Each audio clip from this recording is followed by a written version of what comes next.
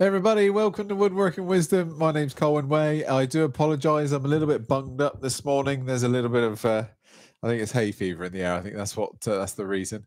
Today it's all about salt pepper grinders. We're going to be using the new Woodcut mill drill, but we're also going to be using these mechanisms, crush grind mechanisms, and these are one of my favourite just because of the quality, really, the quality of build on them. We're going to do this size. Okay, which is the 130 mil, that being the 190. And just briefly, whilst we're there, let me just give you a quick look. This is the 190 version, but there's the mill drill neatly tucked inside. And if I pull the top off, that's where you fill it. Okay, and then the end is in there. So it's a nice, neat little job. I've got some laminated blanks that I've done prior, and these are just a few that I've been playing with last week just to get the demo right for you. So just some different shapes and sizes, that's all. So yeah, there we are. Just I'll give you an idea. We'll play around with these as we go through the demo. But there's my blank. I've got a 180 mil blank in terms of length. And that's going to be used on the 130. Let me just get this one out for you. There we go. The 130 mil crush grind mechanism. I brought this one, really. This is one of the new additions, or not new additions. This is the mini, crush grind mini. Now you can clearly see that there is a difference in diameter there. Okay. Now that before now, you weren't able to cater for that mini in the mill drill itself.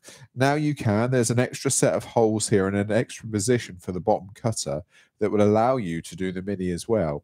So this little mechanism, or this little grinder, is actually catered for the mini, so you get a much smaller hole in the bottom to cater for that smaller size look. Okay, so that's the ability of this one. I will just explain what the mill drill does. So the reason for doing this, it cuts the two holes at the same time. So in all of the crush grinds, you've got a staggered hole. If I can show you this one, if we can get right on the inside of this one, there we are. You may just be able to work out that there's a little ridge there.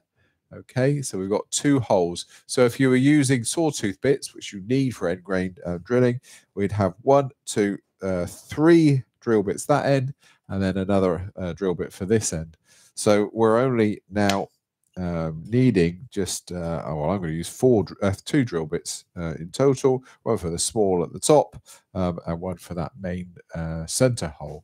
So it just cuts down a little bit. Bear in mind that whatever drill you use needs to be a fair quality if you're going to use a few of them, or if you're going to make a few of these projects.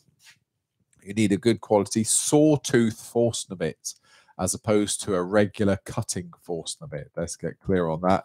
A regular cutting Forstner bit, so with no sawteeth on the end, they're for side grain. Sawtooth Forstner bits are for end grain. They have those little sawteeth that chisel out the end grain, where cutting Forstners cut the fibers as they go through. So they're not really intended for end grain, those cutting fibers. Just to let you know, we've got Ben on the techery, the switchery, switching cameras and asking questions and all those sorts of things. So you know what to do. Just give us a shout if there's anything you didn't understand or questions you want to ask. Please do. Ben's there to do that. So laminated blanks, like I said. So there we are. This is just a bit of scrap wood. I say scrap wood. Many bits of scrap wood put together. You could do this as many times as you want. I didn't follow a pattern. It's just a thing that I've just glued bits together, planed in between, so we've got good bearing surfaces. Yeah, just hope for the best. I have no idea what comes out. It's a little bit like a Christmas present. You don't know what you get until you unwrap it. So we'll see. I quite like that. It's quite exciting. But you could go as intricate with your laminations. You could go as basic. You could just do two pieces of timber if you wanted to. You get a yin and a yang or something like that. But it's all up to you. Okay. These were offcuts from Nathaniel's Union Jack platter. So we had a lot of different bits of timber left over from that. So I grabbed them and glued them together for this project. So it's quite nice. What tool rest do we need? Let's go that size there. Okay. And all I'm going to do initially is just rough down to a cylinder. Ben, would you grab me from the cabinet just some of those little foam ear plugs, please? Only for no reason at all. It's just my ears are a little bit sensitive nowadays, so I like to wear some earplugs. Go in, not reverse. Mystery hand coming out. Thank you. Yeah, so just little foam ear plugs. Look, I'm just using those just to protect my ears. One of those in each ear. When it comes to doing the drilling later, you can get a little bit of noise from the drilling, but this is just general turning noise that I've just tried to minimize. We're going to rough down to a near cylinder first.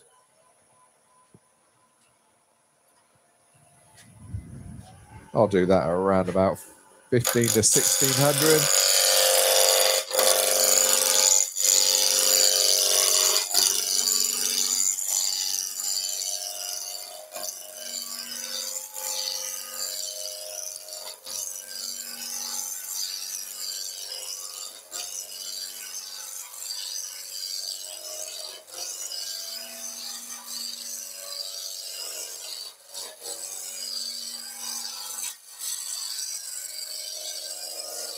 Now that's okay for the roughing down at the moment. We've still got square faces or some square edges on there. Look, you can see here those two edges. But what I'm going to do is just put a little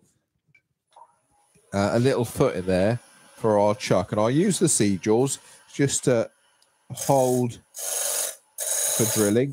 And I'm just going to do a little recess, little foot there, just to get down to that full round. That one there. And then we're good. Okay. The other thing now, so we're using the 130 mechanism.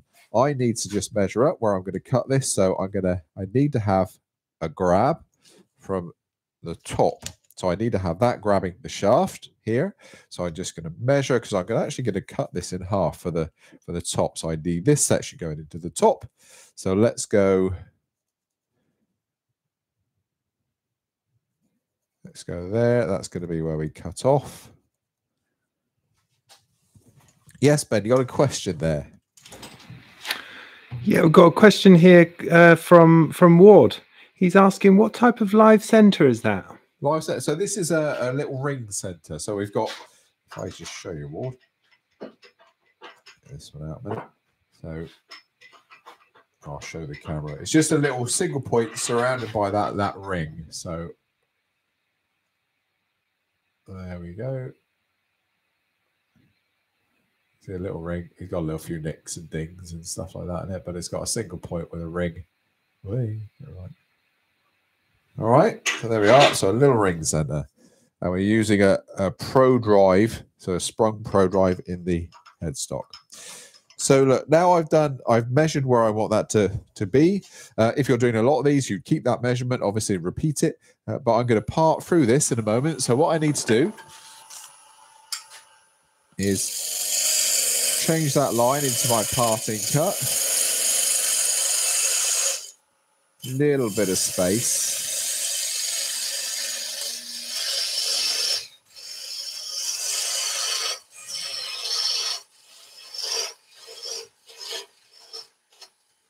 Oh, that'll do. And we are going to part this down in a minute. Oh, sorry, we're going to rough it down in a second. But just for the moment, whilst I can, I'll just put a little pencil line there just to tell me where the center is or where they came apart. So I want to make sure that I rejoin them in the same way and not flip this inadvertently and have that joining on. Otherwise, the grain will never match up. So it's just like making a pen, basically. I've done that. We can now saw, so I'm going to release a little bit of pressure. Rather than trying to part through, when you've got 2 points sort of pushing toward you and you try and part through this area, all that's going to happen is suddenly you get a bind and things are, come off at force. So I'm going to get to that point and then cut. The other side, same thing. There we are. We're through.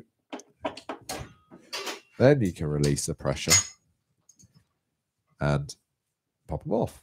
Okay, so that's what we need to rejoin. So now I've got a good hole point for my chuck this side, so I can drill through a hole, and I've got the same on this side. Again, I can drill through where I need to on that one. We're going to have a mortise and a tenon, a mortise and a tenon to rejoin them so they stay nice and central when they're being operated. And the mill drill is going to work in this side here. Okay, so we know what we're doing now, ish. Yes, Ben. So just a question from Ward again. He was asking about the the live center, is it spring loaded? The lights, yes. Oh, sorry, the live and the tailstock. Oh, in the tailstock, no. It's just a regular solid. It's on a bearing, but it's just a ring around that center point. So that little center point goes into the timber. The ring then creates that round. What it does, Ward, it just stops any potential splitting, or the center sinking in too deep if it's a very punky timber. That's the only reason for it. If I was using the single point, you see, sometimes with the summer growth and winter growth, it'll tend to veer off to one side. So that's the reason I use it. It just minimizes that sort of penetration. And then a question from Nick. He says someone's given them a whole pile of Scandinavian redwood. It seems very soft. Is it any good for turning or better off in the fire pit? Any timber is good for turning. Depends what you want to do with it. So what project do you have in mind to use it on, for instance? So if you wanted to practice with it, you wanted to make some practice pieces, practice spindle turning, that sort of thing, perfect. You could make the mushrooms with it if it's little sort of branch section. Yeah, so there's lots of things you could do with it. We use Scandinavian redwood for joinery. And I use that for making table lamps, for practicing my skew work and all those sorts of things. So yeah, there's some use in it. But you know that the downside or the good side is if whatever you make, if you want to get rid of it, then the fire pit is the best place for it. I was only doing that on the weekend, actually, burning some old bowls. Right, so Chuck can go on now. We're going to need the tailstock in a minute, so I'm going to remove that center.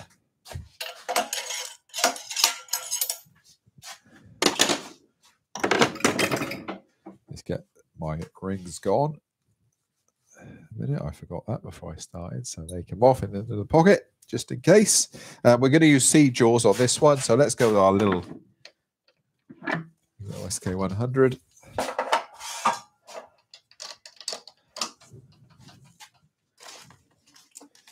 And we'll do the first job, actually, will be just drilling out that center hole of this blank. So this is the bottom. So we'll do that first. I've got some wax on standby in case we get too much friction from this, as in noise friction sort of thing. I need a drill chuck in there.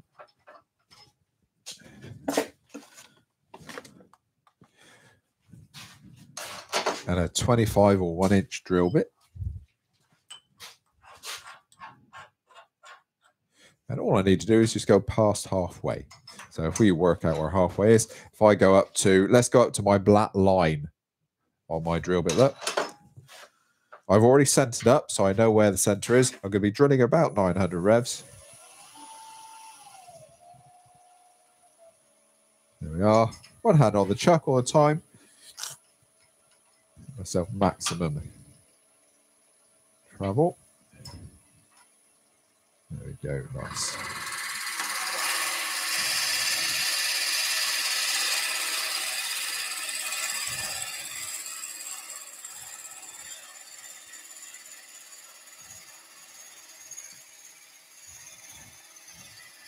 Clear that swarf regularly, so back you come. Sometimes on that retrieval, that's where you'll get a little bit of vibration, and that will show itself in the way of a lot of noise. So you've got to keep clear of the swarf. What happens if you don't clear the swarf on these types of cutters, the swarf will build up behind the cutter head and then expand, and so it'll block the cutter in. Even though it'll be slopping around, it'll still be blocked in there because there's so much swarf behind it backed up. So do keep clear of that swarf. It's got to go somewhere. If you think there's nothing coming out at the moment, it's just building up. There we are. That can come out. Now, so we've drilled part way. I want to turn it over and drill the rest of the way. But if I just turn this over as is, there's potential that will be slightly off because I've got no reference point. This is wobbling about a little bit. This is not a clean surface. So before we go any further, I'll do exactly the same. I'll take the opportunity just to clean that edge as my reference now, my new reference. So same thing. Just with the parting tool.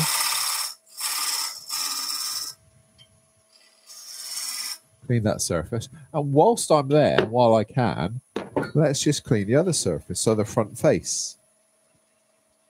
Make every bearing surface a good one.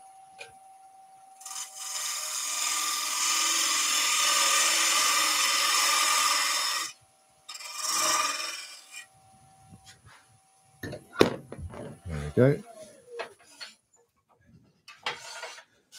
Now I'm going to put a C there. Okay, that's for center.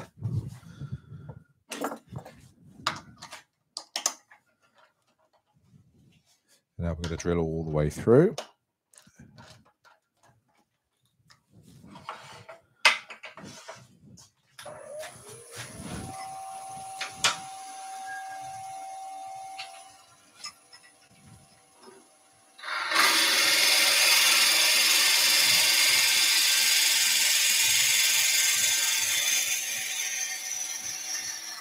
There we are. We've hit that center hole.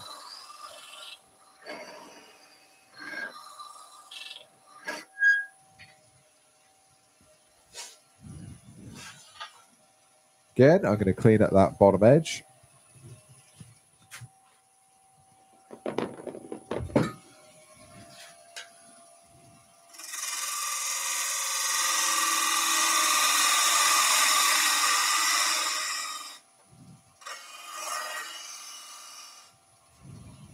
So we've got a neat hole. Now, we're left, if you remember, that was the center, okay? So now we're left with what is the bottom of our pepper grinder. So I can change things over. So the grinder now is in there that way around, look. That being the center. So now I'm free to turn the two holes here with my mill drill. So we're going to do that now. We're going to make those two holes. So we'll get the mill drill in. Yes, Ben, you got a question? So yeah, a couple of questions here, Colwin. First one from Malcolm. He says he has an Axminster SK114. It has 2 tapped holes in the back and no locking ring. Can a ring be made to fit into these holes and lock the chuck for reverse turning? No, is the very, very short answer to that one. Those 2 tapped holes in the back were for locking onto the lathe, but they're done in compression. So what they're designed to do, and I haven't got one here. What they're designed to do, if you undo the jaws, you'll see through the chuck to access those points. They are designed actually to bed against the bearing surface on the lathe. You put pressure, so it's pressure against the thread. Not my most favorite way of locking onto a lathe, if I'm honest. Unless you have the extended nose version, which has 2 side locking holes, and then again they pinch onto the register of the lathe, which is tried and tested. That's been done for years. The only issue that again I have, if you're doing some heavy reverse turning, there is a tendency for it to slip, and you can start damaging threads and that sort of thing. The best way by far is the locking ring, but not everybody's got that ability. Not everybody has a lathe that has that function on it. So it's one of those 3 options will work, and the best in order would be this one, then the side grub screws, and then the third would be the end grub screws. All right. And then a question from Edinator. They're asking, is there a situation where you would use long hole boring kit for these? No. No. Again, short, because long hole boring kits involve going through something, going through a center. The only ones I know is just traditionally it's been 5/16. They may try and metric size them now, but 5/16 have been the only size. And then that's far too small. So that's good for a cord size, for lamp boring and stuff like that. There's nothing I know that has this size of drill bit available to it. And then with the long hole boring, is there any need to clean out the tailstock or shaft before and after? Constantly do that. What you'll find, even with so a long hole boring center like this one, which has little exhaust ports on it, so as those shavings get created, it flies out of those holes. Even some will come back on the auger a little bit, and then that can block. So yeah, constantly do. If you're doing a lot of lamps, constantly clean through. A little bit of rolled up newspaper Yeah, and shove that up there and get that clean, or some brushes, that sort of thing. That will clean it out regularly. But yeah, that is a constant part of lane maintenance when you're doing that type of thing. Yes. And then the last one for now, Colwin. Callum's asking, well, he says, "Hi, Colwin. They have a barrel that's 18-inch diameter by 12-inch deep. Should they rough it out? Rough it out as normal to dry?"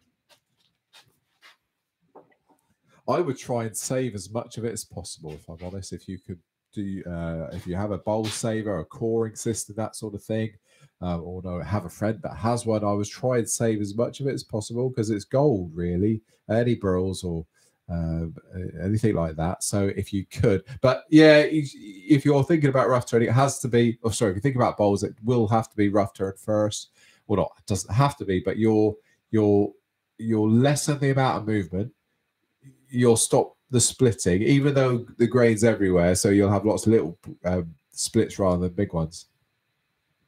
But it's the drying time. You'll have it ready to return within a few, at most, a couple of years. But I would have thought a year would have seen it dry.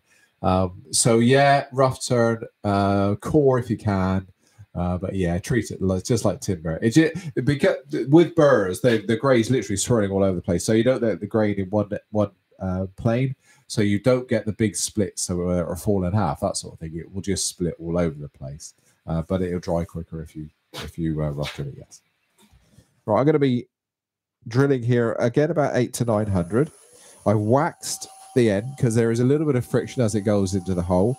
My drill point for this size of mechanism is up to the end of this area here. Okay, if we were doing the mini, it would be up to here, but we're doing the larger one, so it's at this point is where I have to go into. So away we go. So get nice and close.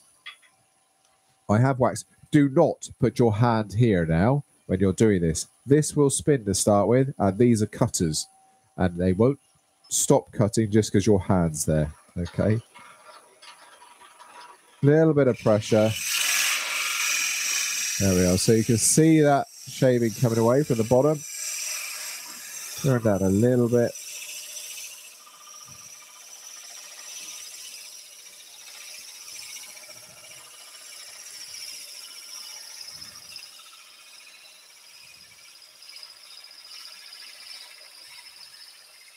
So we're going to start cutting the second hole in a moment.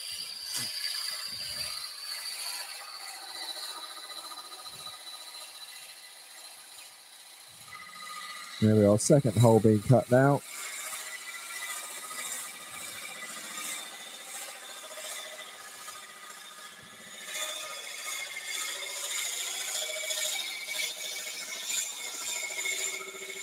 There we are, to our depth. There we are, and I can unwind. I tend to stop the lathe to unwind. It just stops breakout as you reverse back out again.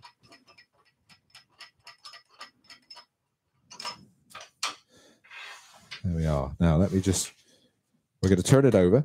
And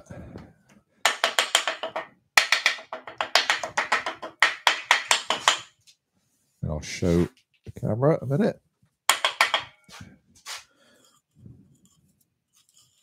Oh, I've got a little bit of cleanup to do with that. I'm a bit burred over. Let me just get some abrasive in there and clean up before I want to show you when it's looking good, not when it's raggedy. So that's just like any sort of breakout that you get when you come off the end grain. Just need to clean it off. That's going to impede the mechanism putting it in as well. So I need to get rid of that. So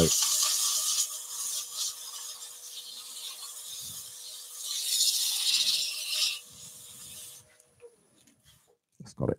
Good. Right.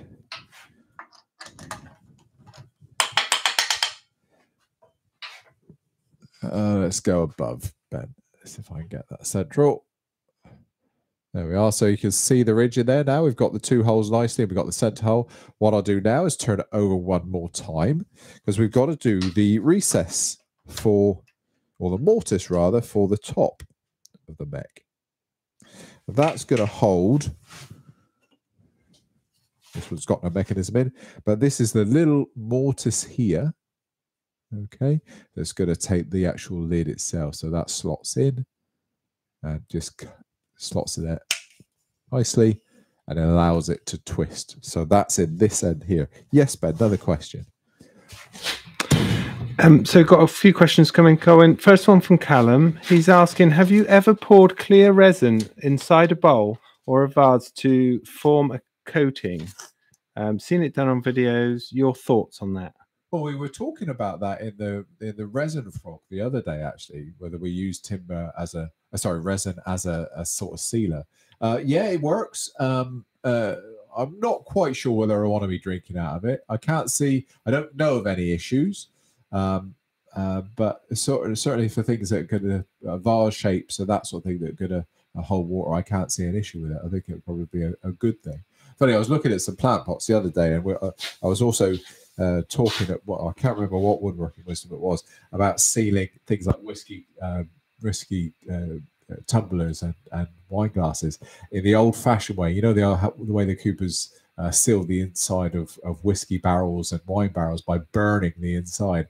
And they had at this garden centre, they had some barrels, some plant pots made out of old barrels, and you could see the charring on the inside where they were waterproofed when in their manufacture. So that was quite a good way. But no, resin would work because it is a seal. It creates that barrier. So yeah, no problem with that. And then Edinator's asking, was it microcrystalline wax or machine wax used on the cutter? Oh, anything, whatever. I wouldn't go machine wax. I'd probably go microcrystalline. Was it? No, yes, it was. That was a microcrystalline, but it's just because it was the closest one to me. Any of your wood waxes would do the job because it is literally just a lubricant. There shouldn't be any residue left, really. And then a question from our friend Martin. He's saying, hi, do you know if the chestnut lemon oil is food safe? I don't know for sure. Have a look on their cost sheets. I would have thought so because it's just a citrus oil. I would have thought so. Check for on their cost sheet. So, like I say, but certainly it would be for me an oil of choice on things like fruit bowls, salad bowls, that sort of stuff. Yeah. I know the Hampshire SHEEN one here. I'm happy with using that on salad and fruit bowls, so no problem. Yeah. I'm just going to do a mortise for here, no given depth.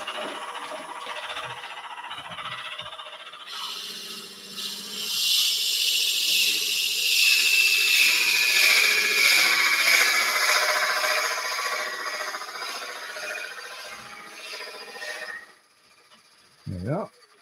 Happy with that one. Back out again. So let's have a look at that. So there, what I've got the top, that's going to be the mortise, and then this is the bottom, that's where the mechanism goes. So that blank is now ready. So, this screams out, for me, it screams out production, doing a few at a time. If you're going to make one, you may as well make a few, okay? So that's that bit done. Next thing, we want to look at what will be the top. So this has a little bit of prep to do as well. I have to, first of all, make the mortise that's going to sit in there nicely, okay? And also we want to make a recess and a hole ready to accept this section, okay? This, if I take that off, that has to sit inside there nicely to accept the actual barrel here. And that's how you get that twist mechanism. So that's got to go in there. I'm going to start off with a 22 mil drill bit on there. I'm not actually going to use the mill drill for this. And if you had the right size drill bit, I could have housed that within the mill drill. All of mine are mixed sizes. I don't have the right size here at the moment. They're all over the place. I think it's about 9. I think it's a 9 mil. A 10 mil drill bit in shank size for there. You could use that to hold if you don't have a drill chuck in your tailstock as well. Just need the right shank size. Rather than go and get new ones, I know I'll stick with what I got. I'll just use my old method. So 22 mil.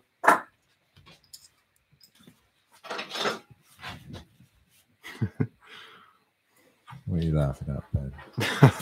Say something funny. I just, yeah, Callum's just put, would you or MacGyver show him how to make ply jaws to fit the Axminster wood plates at some time, please? MacGyver breach.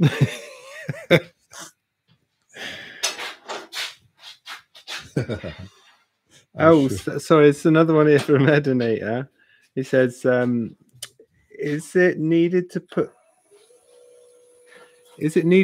the lathe on the low range for this sort of drilling? So high torque. Don't go too fast with these. They're too big, these drill bits, to go too fast. So I've got this at 880, so 900 is fine. Yeah, don't go too quick. You'll get an awful lot of screeching and heating up if you do. So that's my first drill hole. That's going to take the shank.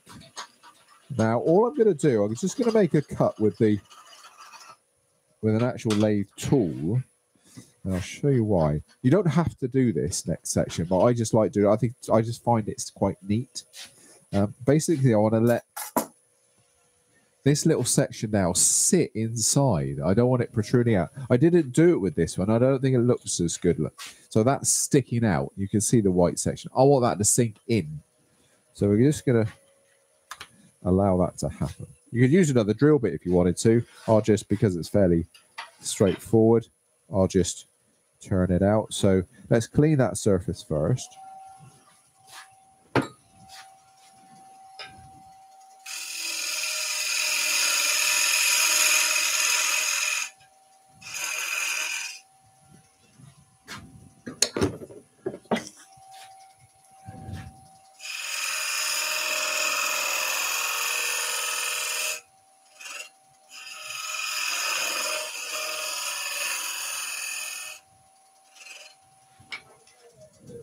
Stop and check. I haven't measured anything. As long as it sits inside, it's all we're worried about.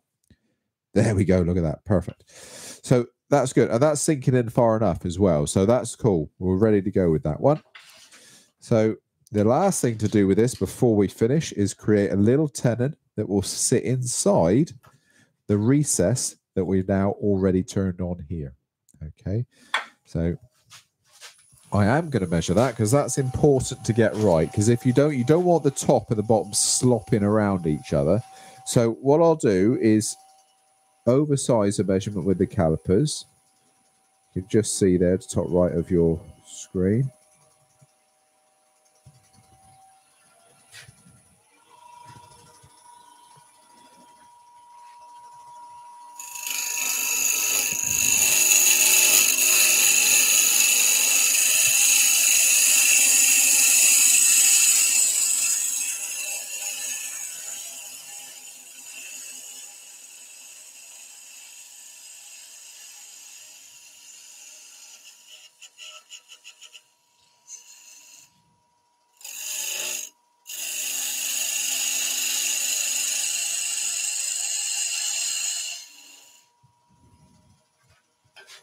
Stop and have a double check. Should be a bit big, yeah.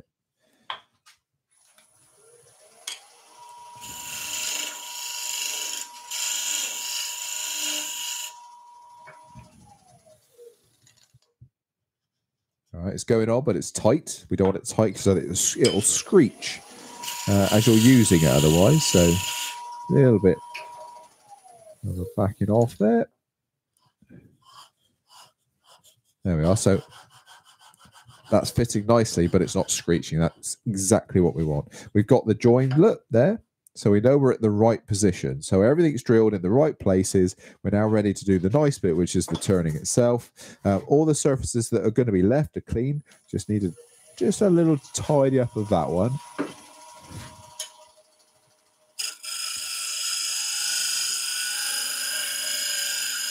There we are. That's it. Good. Right. So next, I'm going to do a little bit more between center turning. I want to create a little drive dog. So we need two centers. So if I go the same centers that we've just had, so a little revolving tailstock center.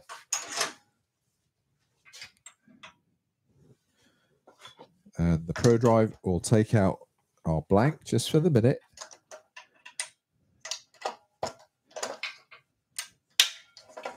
take the chuck off again just for a minute. And I'm just going to use a bit of that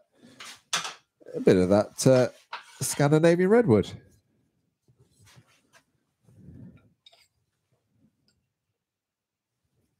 Which isn't red at all, but there we go.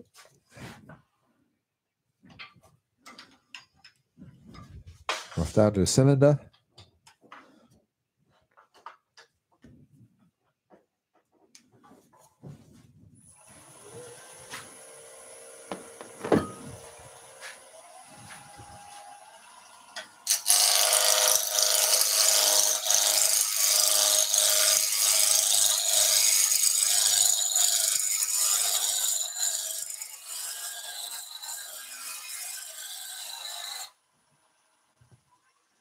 There we are. And then I'm going to use a parting tool again. I want to create a hole point for the chuck. We use the little C jaws, excuse me, little C jaws and a little foot.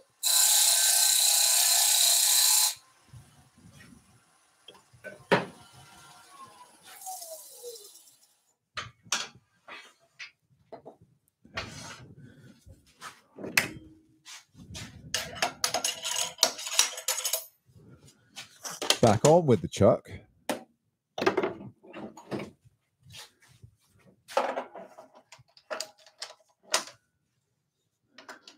Because what we have now, look, is two blanks, one with a hole on both sides. So really, there's no way of turning that century unless we put something inside. So we're going to create a cone drive here and use the natural cone of our tailstock center to hold the other end. So fairly simple. Yes, Ben? So going back to the speed, Edinator was talking about the belt setting. Are you in the middle there, or? I'm at fast, so I'm at the high range because I don't need a huge amount of torque on this. It's not a project where we're going to give it lots of big cuts. So the high range will more than cover what we need to do, even at low speed. So we're okay with that, yeah. And then a question from Callum. He's asking if we've got any, or if there's any finishing product that will stop color loss after processing. Mulberry lost its bright gold color after a few weeks due to UV sunlight. Yeah. Well, there's a certain amount of UV protection in microcrystalline wax. Probably the only one I know of, apart from varnishes and things like that, which state UV protection. And I know Osmo oil has one with that actually states a high UV protection on it. So those sorts of things. But in terms of oils and stuff like that, not really. Osmo oil goes on more like a varnish than wax than an oil. Really, you put it on with a brush and leave it to dry and all that sort of thing. So that's the only thing I know of. And then we got a top tip from Bob here to stop the screeching on the thing. He uses a little bit of chapstick or lip salve around the thing, and it stops it screeching. Well done, Bob.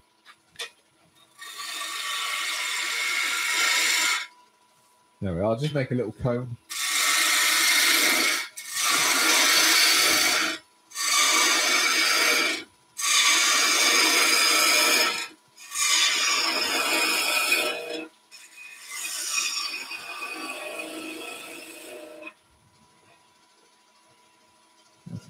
Let's have a quick look and see if that goes on there. That drives nicely. Tailstock into the other end. Let's give ourselves a little bit of quill.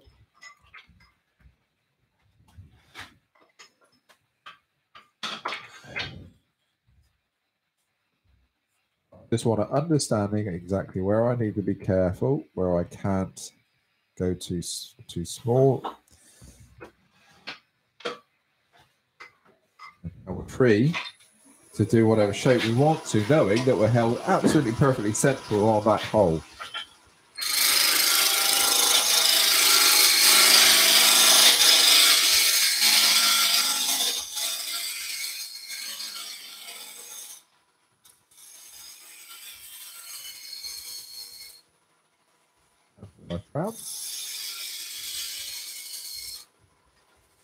Okay.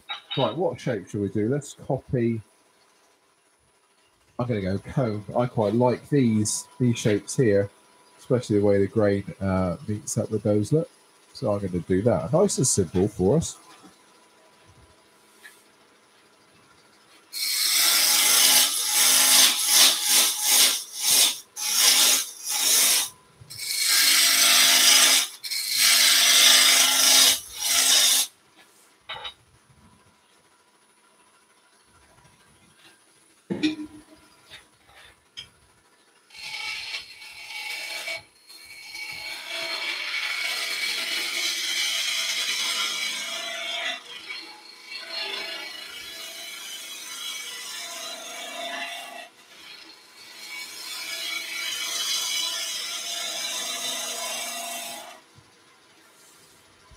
That's it, nice and simple.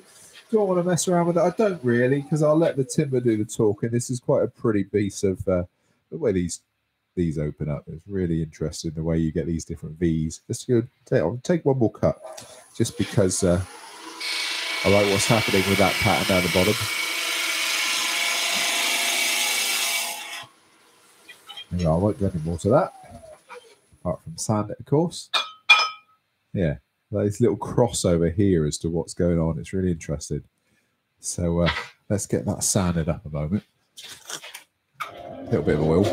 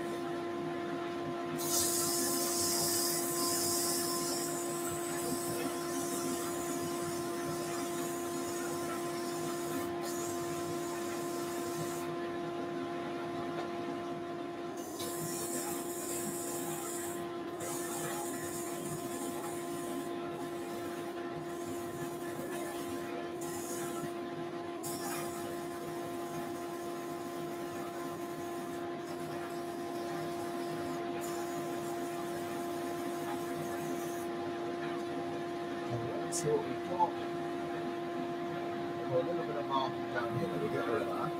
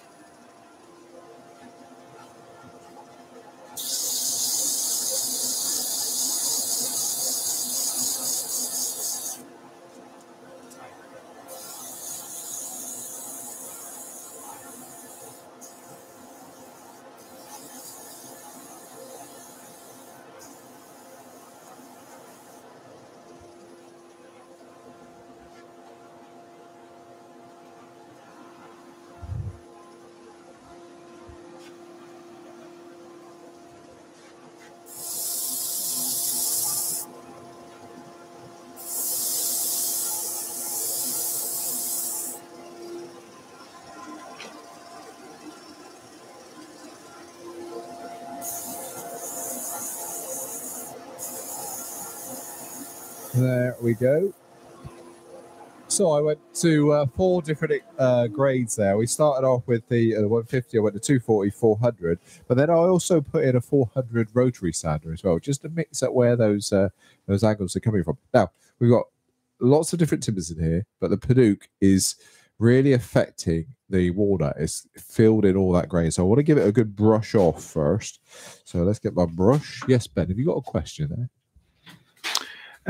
Yeah, it's a kind of, I'm not entirely sure about this. We've got Johnny from Greece on. He's asking, where can he buy his first Axminster lathe and first gouges?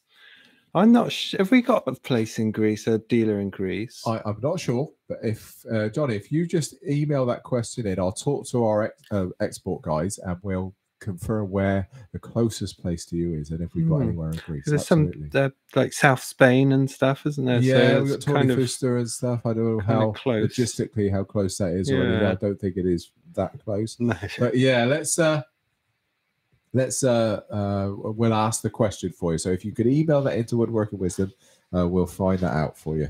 There's lots of talk about your signature skew. People loving it, and people wanting to buy it, and love it, and things like that. Love it.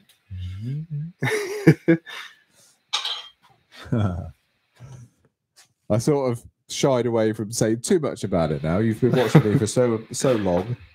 I always try and shoehorn it in somewhere, and genuinely only because I use it all the time. Yeah, nice tool, isn't it? Yeah. And sorry, Colwin, there's one here from Callum. I'm not sure if you'd know this. It's concerning Phil Irons, that he chases his the thread on his urns with a router bit. Are you familiar with that? Oh, I see. He's done a couple of Instagram posts recently where, yeah, he's using, it's not just a router bit, he's using a special action or special device to create that. So it's all turning in unison with each other to create that that actual thread size. So I don't know. He's at AEW at the moment. So when he will drop an email or message him on Instagram, that sort of thing, and he'll be able to exactly tell you what he's doing with that one. But it's an actual thread cutting device that he's using. I have seen it. You're dead right. Ben, good. I've gone and left the blue barrel roll over there. I've got no stuff to pop my oil on with. Thank you. There we are. So once we've done this, we're just going to match the head section in, and then of course it's all about assembly. Oh, look at that! I'll do that nice and slowly.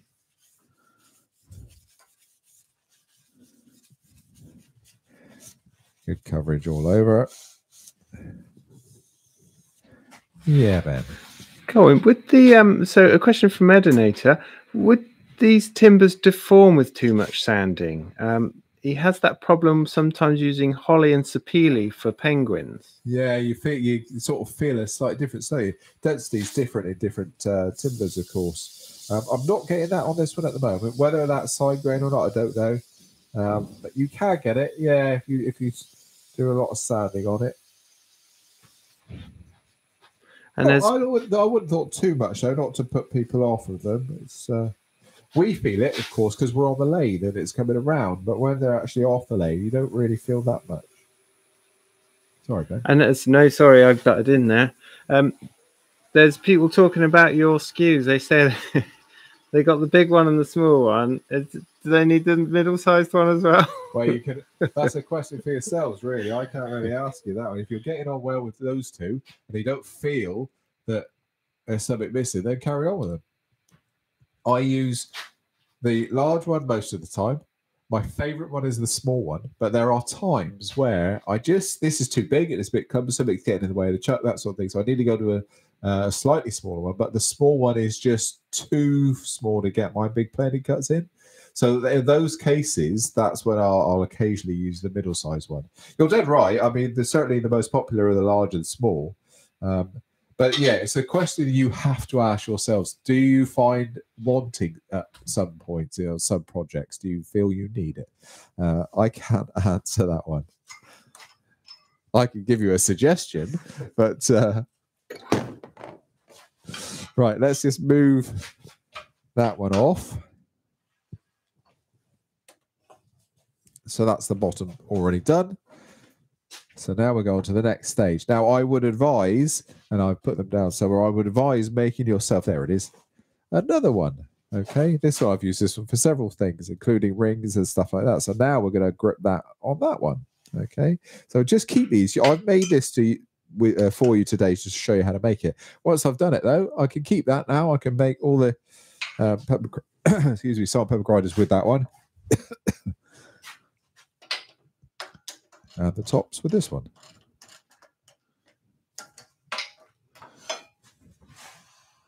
Got our center already. Let me just show the camera that. Got our center in there for the ring center already. So that's an easy way of centering up.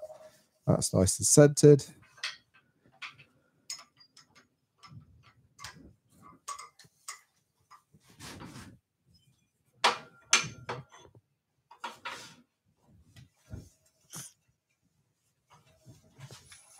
Again, down to a cylinder.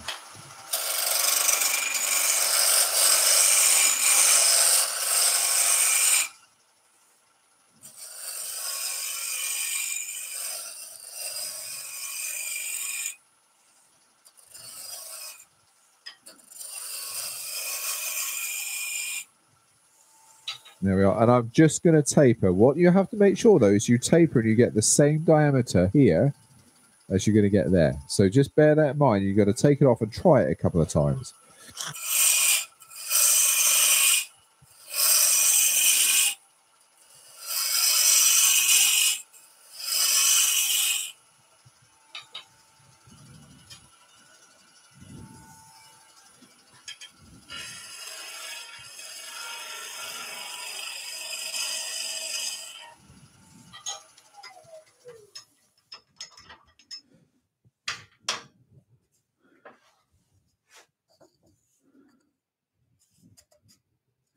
So you can see at the moment, a little bit too big. So I want to take just a little bit off.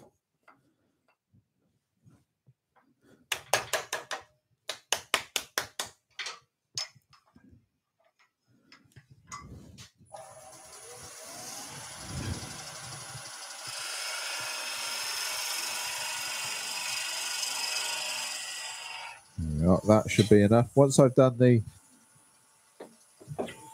sanding, that should be okay.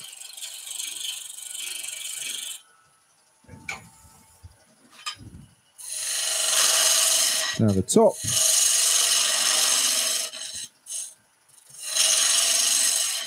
What I want to do here is just leave a little bit of material that I can cut away.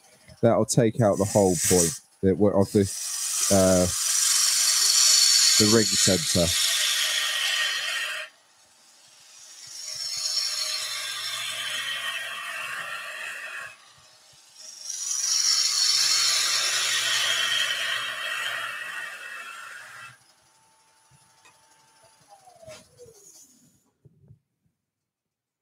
That's cool. Right then, so next let's get rid of that center, hopefully. That's it. That should be strong enough to hold whilst we just remove that last little bit. Get rid of some of these tools. I'm going to go to a spindle gouge now, just as a little bit friendlier to that surface.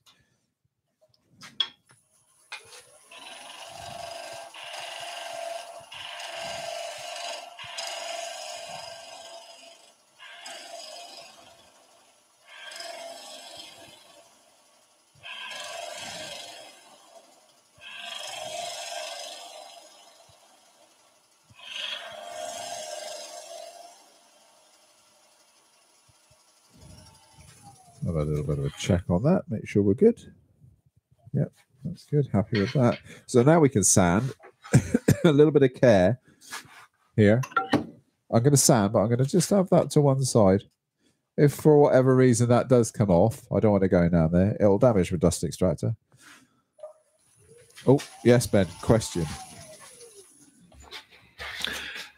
So you touched on it earlier, Colwin, but Callum's asking about the when sanding the Paduk, do you get a colour bleed into the paler timber? Yeah. And yeah, definitely. And we've got maple here, but the maple wasn't so much of a problem. It can be if you're using sanding sealers, and I always have a separate jar. I've mentioned this before with fruit turning demonstrations.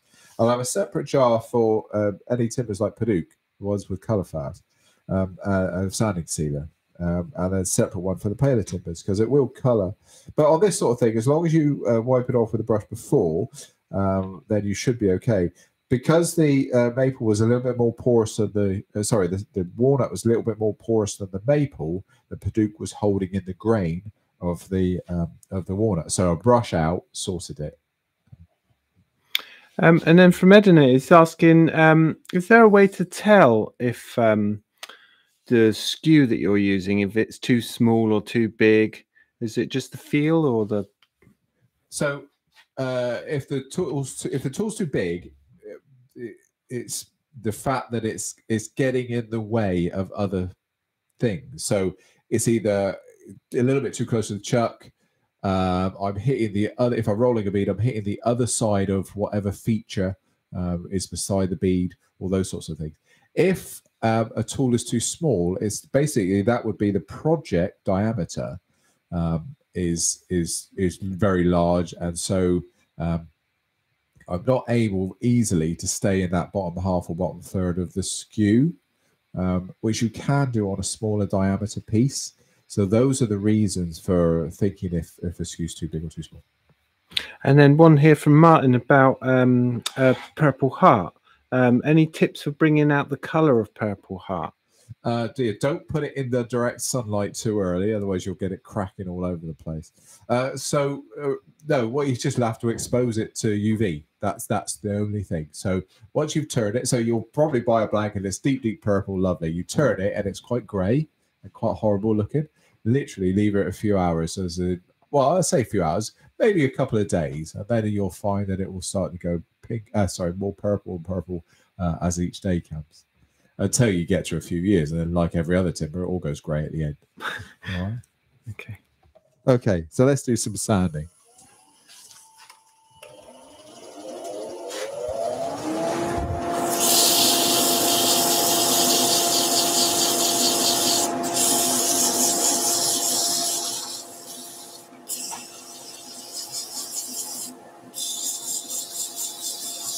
Very basic shape, this one, but it works.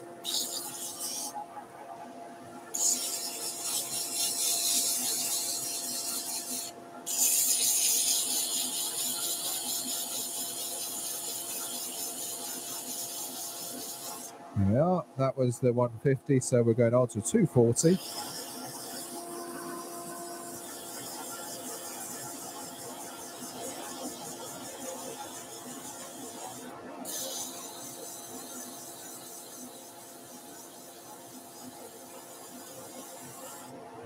$400.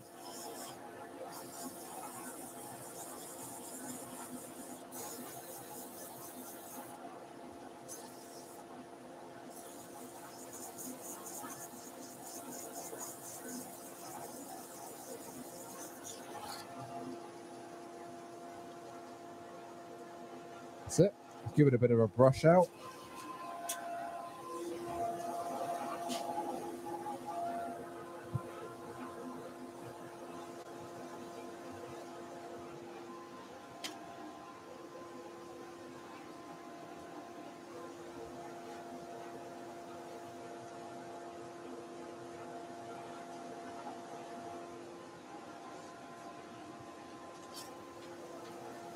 Bit of an oil. Sand it in.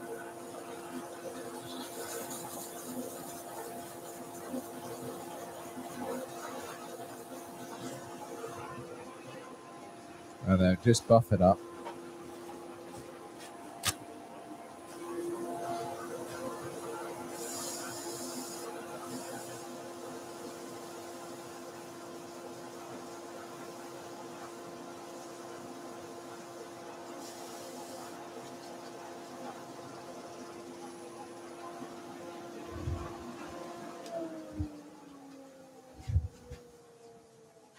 There we are. There's the lid. Together, I'll have to find where it matches now. We know we've got it around the right way. There we are. Look at that. That's lovely. Way those sort of angles come in together. All right, so that worked rather well in that shape. So next thing to do is just pop the mechanism in itself. Now I've made a couple of little devices for this. First of all, this one. So this is going to hold the top. So if you've got a rounded top or a square top, that works really well. So that's why we bash in the other one. The top section. And then if we turn that over,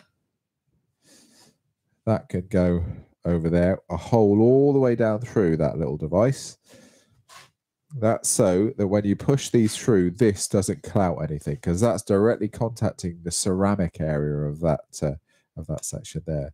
So that will slot in.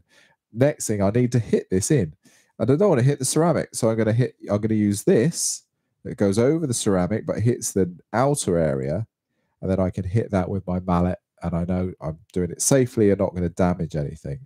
One thing I haven't done, which you can do, you can buy yourself an actual side cutting slot cutter to cut inside a little recess in here and in the lid that then allows these lugs here to bite into, okay, both on that and on the top section. Okay, the top section here. And the reason they're there is because you're continually taking the thing apart to put peppercorns in or salt rocks in. Okay, and you can start pulling this out over time. So it is wise. If you're going to make a lot of them, I would certainly consider that. But let's get the mechanisms in first. So that will end up coming all the way through. Look, so I'm just making sure that sits over the hole. That can sit over there. We'll punch him all the way in.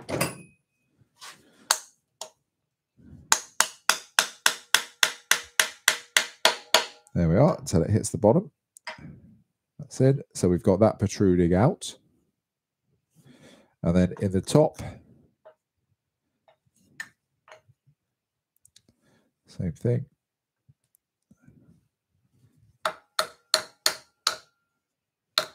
Watch your finger. Oh, I was just about to say, watch your fingers. The amount of times I've got my fingers on those, so let's just be a little bit more careful. All the way down. Now that's what I meant about that not protruding out. Much better if that's cut flush so you can't see it. There we are. So that's locked in there nicely. All I have to do now is join the two together. There we are. So tightly and bring him round. Where did he meet up? There we are. So there we've got that nice little join there now, look.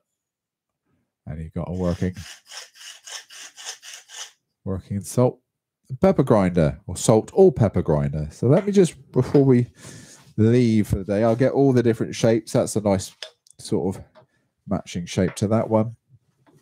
And this one here, where the best place to be there is maybe the main camera, number one, Ben, with that sorts of show them a little bit. Nice little family, all from the same offcuts, but it's just giving you a different idea of sizes, shapes, and all that sort of thing.